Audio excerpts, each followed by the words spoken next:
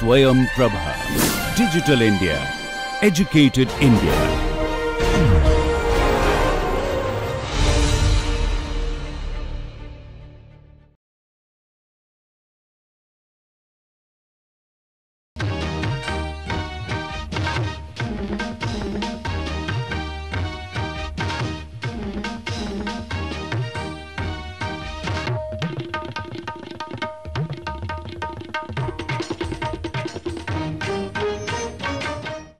Namaskar. After knowing about character strengths and virtue, positive emotions and happiness, let's know about some more intrapersonal character strengths. These intrapersonal character strengths are hope, optimism, self and related concepts, resilience, flow, mindfulness, spirituality and so on. All these constructs will be discussed in the next classes. Let's start with hope. That's our first topic in this series. How would you define hope? What do you mean? Which words are coming in your mind when I am saying hope? So, what is your operational definition of hope? Second question is, do you think people have different levels of hope? Can you identify someone in your group who has highest level of hope as well as person who has lowest level of hope? So, it means it's very important to know how do we means positive psychologists, assess hope. For knowing answer of all these questions, let's explore how it has been explained by psychologists in psychology, hope, optimism, positive self and other constructs. Let's start with hope. Hope and optimism are both part of our cognitive, emotional and motivational stances towards the future, indicating a belief that good events will outweigh bad events. It means hope and optimism both are related to future directions. And when we are talking about these future directions, then we are talking about cognitive, emotional and motivational factors. And by counting all these factors, what do we think? Would happen good events in life or bad events, which one at higher level. So, if good events, then we are hopeful and optimism in our life. On the other hand, if our main focus is on bad events and we are thinking that bad events would happen more than good events, then we might have lower level of hope as well as optimism. Hope and optimism serve to drive the emotions and well-being of people, and that is why these are very important constructs for us to understand in positive psychology. Some psychologists ask people to talk about their goal-directed thoughts. So, by knowing their goal-directed thoughts, they could know level of hope. Recall the previous view of hope as the perception that one can reach desired goals. So, what is your perception about your desired goals? Do you think you can reach and you can obtain those goals? So, if yes, then you have high level of hope as well as optimism. When we are talking about hope, it has been defined on the basis of goal directed thoughts. When I am saying goal directed thoughts, it means there are two major factors. Number one, pathways, and second one is the agencies. One can find pathways to desired goals and become motivated to use those pathways or agencies. So, it means you should be able to know various pathways which are available for your desired goals as well as motivate to follow those pathways. These are two main constructs here or factors here to define goal directed thoughts or this hope theory. Let us know a little bit more about this theory. When we talk about this theory, I think there are some factors or can say keywords of this theory. First number is goals. We begin with the assumption that human actions are goal directed and we focus on those goal directions to achieve certain things that is related to our hope theory. Accordingly, goals are the targets of mental action sequences and they provide the cognitive component that anchors hope theory. So, we have various mental action sequences when we are talking about these goals. These goals could be short or long term goals. Sufficient value to occupy conscious thought we should have. These goals may be long term or short term, but here important point is sufficient value to occupy conscious thoughts. Next factor here is pathways. When I am saying pathways, it means alternate routes or the routes to follow to achieve certain goals. Thinking in order to reach their goals, people must view themselves as being capable of generating workable routes to those goals. So, first point is they should be able to generate workable routes to those goals and maybe sometime alternate routes also if it is required. Pathways thinking signifies one's perceived capabilities at generating workable routes to desired goals. It means when we are saying pathways, then we should be able to generate number of workable routes to desired goals. More workable routes, more alternates, we may be more confident if we have higher number of routes to achieve certain goals. The production of several pathways is important when encountering obstacles, and high hope persons perceive that they are facile at finding such alternate routes. Moreover, high hope people actually are very effective at producing alternative routes. So, it means there are three main points here. Number one, you should be able to have some workable routes. Second, you might encounter some obstacles. Whenever you have those obstacles, then you should be able to find out some alternate routes. If you are high on all these three parts, then you may have high level of hope. I think we can easily understand it with an ant's example. If we put finger, immediately it will take next turn, next finger, next turn. So, like that, as per requirement, it changes its alternate routes. So, similarly, high hope people change their routes whenever they observe some obstacles in certain routes. Next point is agency. The motivational component in hope theory is agency, the perceived capacity to use one's pathways so as to reach desired goals. Agentic or motivational thinking reflects the self-referential thoughts about both starting to move along a path and continuing to progress along that path. So, both parts are important. To start a particular task, we need motivation, as well as to keep it continue or persistence in task, we need motivation, and this agency factor define this motivational thinking only. Psychologists have found that high hope people include such self-talk, agency phrases they have like I can do this and I am not going to be stopped.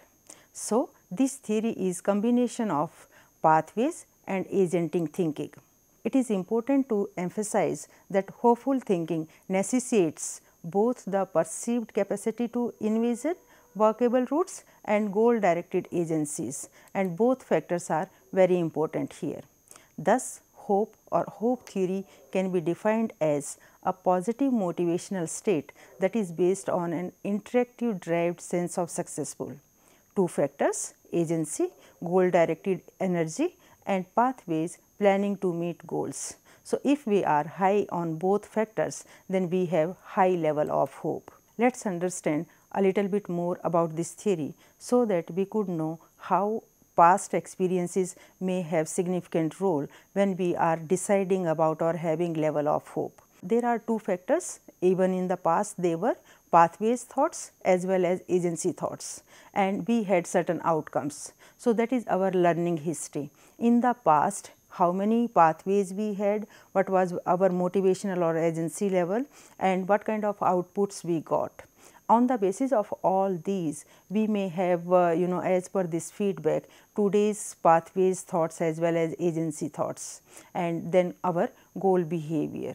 So, when we talk about this theory, then learning history, pre-events as well as event sequences are also very important. A little bit more about the same theory with the same notion. So, here hope thoughts as well as agencies are there. Then in between we have emotion set, or maybe some stressors, anxiety, stress, or maybe some supporting positive thoughts or positive emotions which are triggering in positive direction. So, then outcome values we have, and this past experience, learning history or pre-events also help us to have right now whatever we are deciding about that, our pathways thoughts as well as agency thoughts. And then again when we are moving towards the goals, then in between emotional factors, maybe some stresses, maybe some say anxiety, tension created factors, as well as some supporting emotions might be there, and then finally we achieve certain goals. So, this is the sequence. Past experiences or even childhood experiences are very important, what kind of hope or what level of hope we have. After knowing hope theory, let us know how do we assess hope. There are two types of scales developed by Snyder and his associates in 1991, trait hope scale and state hope scale. When I am saying trait hope scale, it means stable pattern in your behavior or consistent behavior related to hope what kind of you have. These are your habitual responses. So, in this type of questions, we focus more on your stable patterns or traits in your behavior. On the other hand, when we are saying state hope scale, then in particular situation, right now in this situation, what is level of hope? So, then situation oriented responses we will be having. On the other hand, in the trait hope scale, this is your habitual reactions or your stable patterns in your behavior. So, in both type of scales, we have different notions, especially in instructions, situation oriented or trait oriented questions we have. So, the trait hope scale, adult trait hope scale developed by them, which consists of 4 agency, 4 pathways and 4 distractor items. On the other hand, state hope scale, in this scale they have 3 agency and 3 pathways items in which respondent describe themselves in term of how they are right now, how they are in this situation, and we get situation oriented responses. This trait and state concept will be used with the various other constructs also. So, you must understand difference between two. In flow chapters, I will talk about state flow as well as trait flow. Similarly, we can say anxiety, trait anxiety as well as state anxiety. So, here difference is whether we are interested to know stable patterns in your behavior or we are interested to know what is happening in the given situation, situation oriented responses. This is main difference between these two. After knowing about hope, let us know about optimism also. Optimists are people who expect good things to happen to them. On the other hand, pessimists are the people who expect bad things to happen to them. Dictionary definitions of optimism and pessimism rest on people's expectations for the future. What do you expect in the future? Bad things or good things? Bad things means you are a pessimist person. If you expect good things, then you are an optimist person. This grounding in expectancies link the concepts of optimism and pessimism to a long tradition of expectancy value models of motivation. Expectancy value theories begin with the assumption that behavior is organized around the pursuit of goals. We want to pursue certain goals and that is why we have particular attitude, maybe positive or maybe negative. Goals are stated or actions that people view as either desirable or undesirable. So, we observe whether we expect or we perceive desirable goals or we expect or we perceive undesirable goals in the future. Undesirable goals means pessimism, desirable goals means optimism.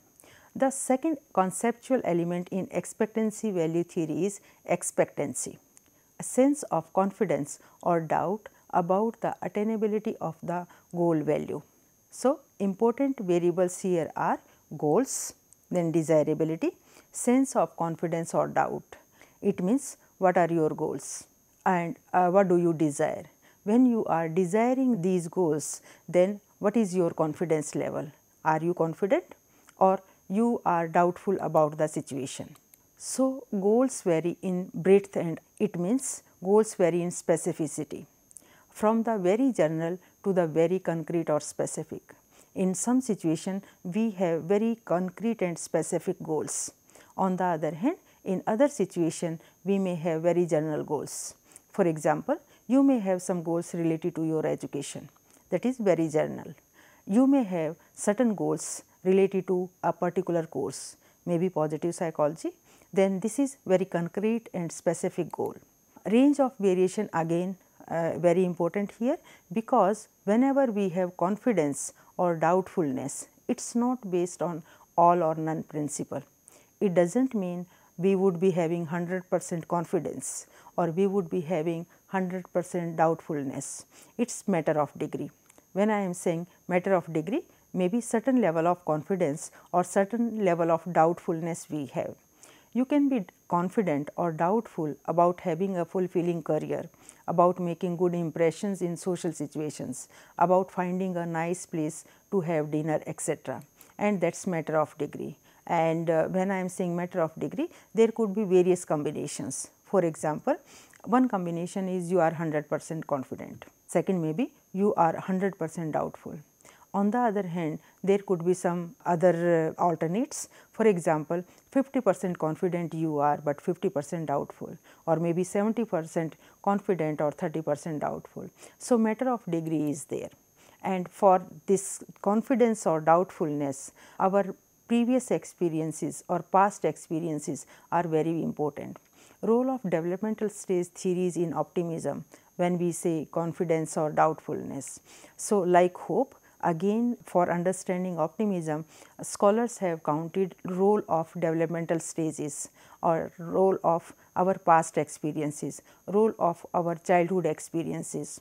If we had very good and flourishing environment, then by nature we may have higher level of confidence oriented activities. On the other hand, if we were not able to manage good environmental conditions during our childhood and we had various doubts in our childhood activities or in our childhood experiences, then our personality may have more doubtfulness level. That is why there is significant role of developmental stage theories. I will discuss Erik Erikson's theory in resilience chapter, which is applied for hope as well as for optimism, and then I will discuss how it is relevant for hope as well as optimism. Next point related to optimism is optimistic explanatory style. Explanatory style, how people habitually explain the cause of events that occurs to them. There are various options and these options decide whether you are an optimist person or a pessimistic person. If we talk about history related to optimism or helplessness or hopefulness, then from learned helplessness to explanatory style, a work is very important. Researchers conducted an experiment on a dog and exposed it to a series of electrical shocks that could be neither avoided nor escaped, and this dog learnt helplessness because there was no way to stop this electrical shock. Then in the next experiment, this behavior in another experiment is marked contrast to that of dogs in a control group, which reacted vigorously to the shock and learnt readily how to turn it off. In the first experiment, a dog learnt helplessness because there were no ways to avoid or escape from this electrical shock. So, it did number of activities, couldn't escape or avoid, and that is why after certain period it learnt helplessness. When this dog was put in another experiment where there were ways to escape or avoid from this electrical shock, new dogs did number of activities and they successfully turned it off.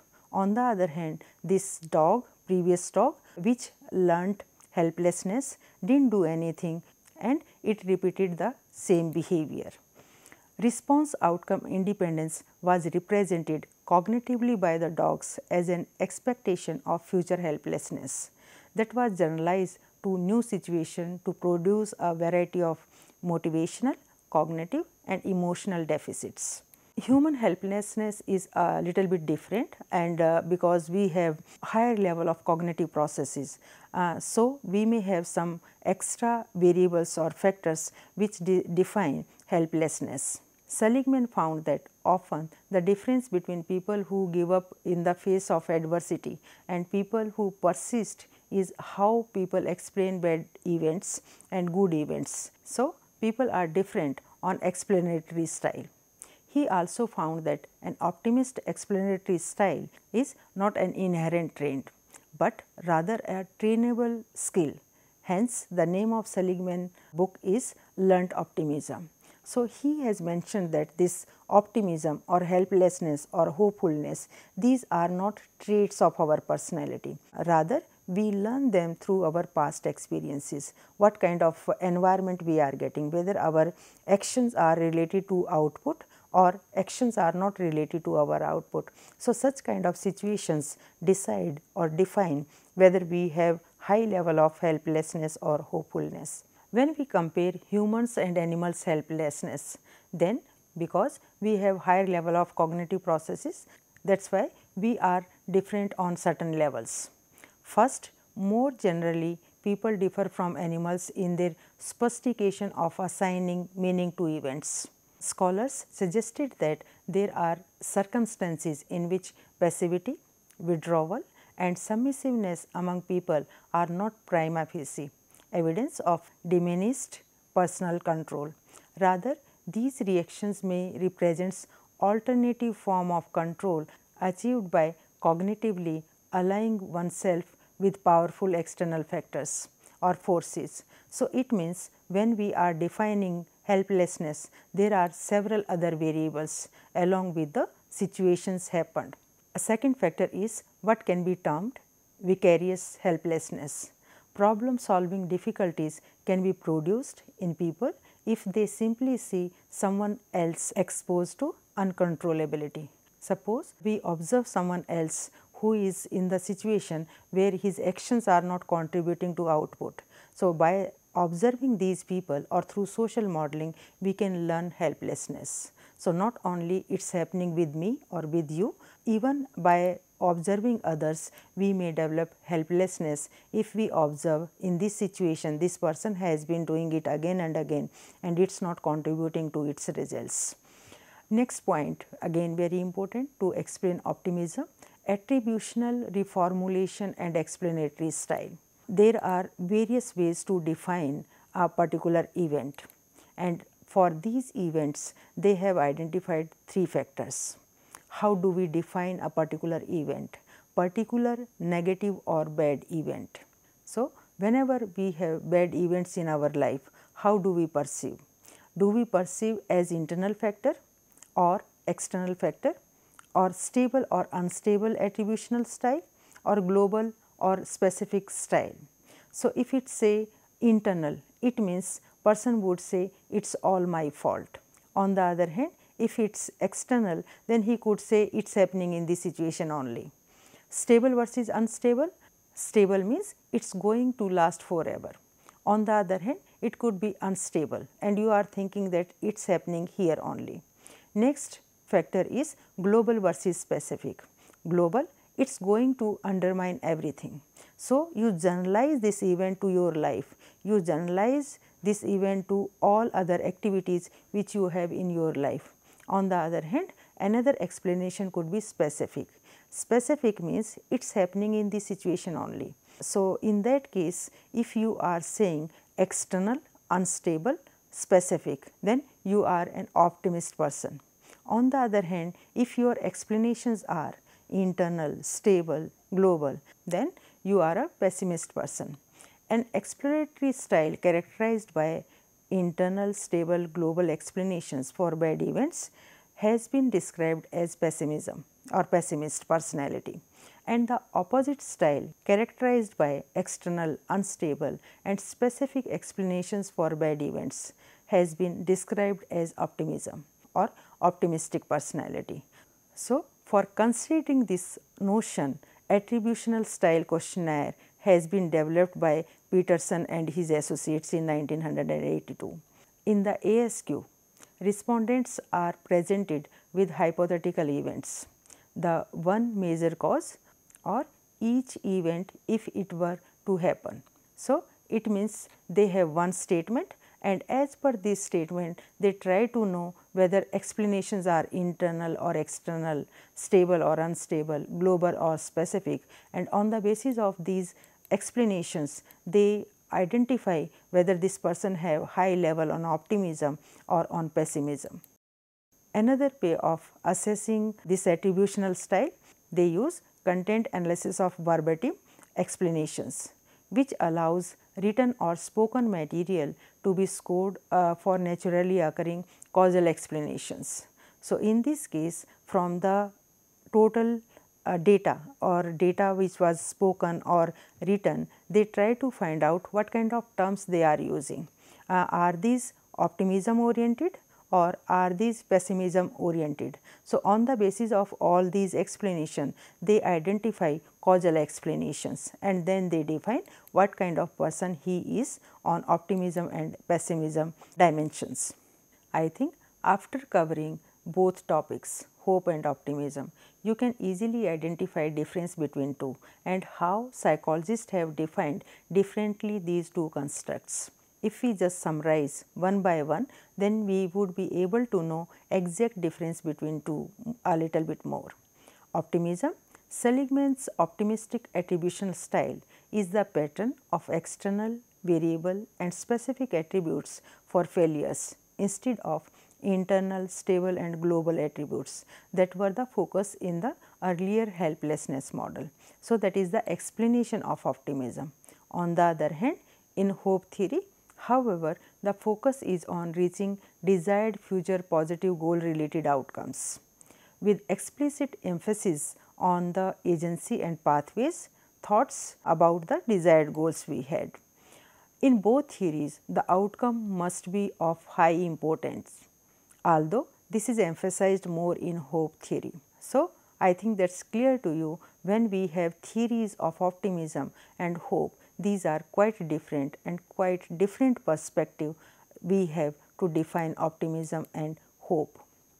Now, next point is, what is role of heredity and environmental factors when we talk about optimism? There are some studies which are supporting genetics. For example, scholars found that the explanatory style of monozygotic twins were more highly correlated than the explanatory style of dizygotic twins. This finding does not mean that there is an optimist gene. However, genetic factors or hereditary factors may have significant role when we are defining optimism. It has been observed that origin of explanatory style is about 8 years. So, 8 years onwards, a child start to develop his or her explanatory style. Parents' role is very important. Researchers have explored the relationship between the explanatory styles of parents and their children. So, it means there is a relation between two, and sometimes even simple modeling has significant role. Parents interpret of their children's behaviors. So, accordingly they learn similar kind of behaviors because they are observing that how their parents as well as other significant people are explaining different events. So, accordingly they also learn it through social modeling. Now, next point is, which is very interesting, can pessimists become optimists? However, if we just go on overall view, Seligman already has written a book, Learned Optimism. So, then there is no doubt, but still there are some other studies showing that even role of hereditary factors, and we cannot ignore role of those hereditary factors. Optimism relate both to neuroticism and to extroversion, and both are known to be genetically influenced. It may be that the observed heritability of optimism reflects these associations. Erik Erikson theory, which I will discuss in next classes in detail. So, this is also supporting role of childhood experiences when we are saying can we learn optimism or we cannot. Erik Erikson in 1968 held that infants who experience the social world as predictable develop a sense of basic trust, whereas those who experience the world as unpredictable develop a sense of basic mistrust. So, at very early stage, on the basis of this crisis, basic trust versus basic mistrust, this child develop whether this world is hopeful or it is not hopeful. Insecurity of adult attachments is related to pessimism. This suggests that optimism may derive in part from the early childhood experiences of secure attachment. So, all these studies saying that to some extent our heredital factors as well as our childhood experiences or what kind of childhood experiences or environment we had, both have significant impact on our optimism. Again the same question, if we rely on the above mentioned studies, then can we say we can change someone's optimism? Or if pessimism is that deeply embedded in a person's life, can it be changed? That is question which is asked again, and what are the answers of such kind of statements? There are some studies which are supporting role of therapies, role of intervention programs, role of training to improve level of optimism. Role of cognitive behavioral therapies are there, and these therapies are supporting we can change level of optimism by having certain trainings as well as therapies. Personal efficacy trainings have been observed effectively, and again supporting it can be learnt. The focus of such procedures is on increasing specific kinds of competence, assertive trainings or social skill trainings through which we have observed changes in such positive traits.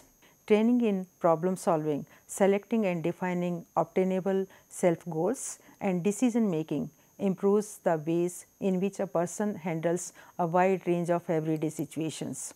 The tendency must be countered by establishing realistic goals and identifying which situations must be accepted rather than changed. The person must learn to give up unattainable goals and set alternate goals to replace those that cannot be attained. So, like that we learn what is realistic, what we can do and what we cannot do, and we should stop to, because these are unattainable goals. It has been observed that if this optimism away from reality, then it may be problematic. That is why it has been asked, is optimism always better than pessimism? There are some studies supporting that optimist people may have problem if they are away from reality.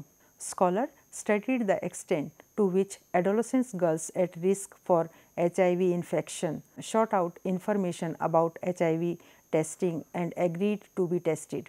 Those higher in optimism were less likely to expose themselves to the information and were less likely to follow through with an actual test than those lower in optimism. So, these studies showing that sometimes optimism may keep us away from reality, and that is why be optimist but with realistic view, and that is why some scholars suggest to be realistic rather only optimist, and ability to perceive half glass empty, half glass full at a time. That is important rather having high level of optimism which might be away from reality. Next point is how optimism, pessimism correlated with coping strategies. It has been observed that optimists and pessimists have clear-cut separate kind of coping strategies. In the workplace, optimists use more problem-focused coping, self-control and directed problem solving than do pessimists.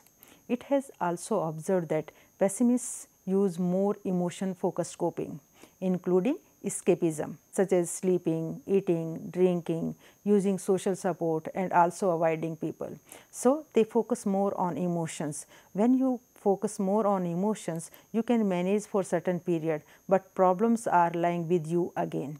On the other hand, if you focus on the problem, then you have a better way to solve those problems. So, that is why optimists follow better coping style compared to pessimist people. It has been reported that optimist students engage in more active coping, better adjustment and less avoidance coping or poor adjustment than did pessimist students. So, optimist people have better adjustment because of using active coping style.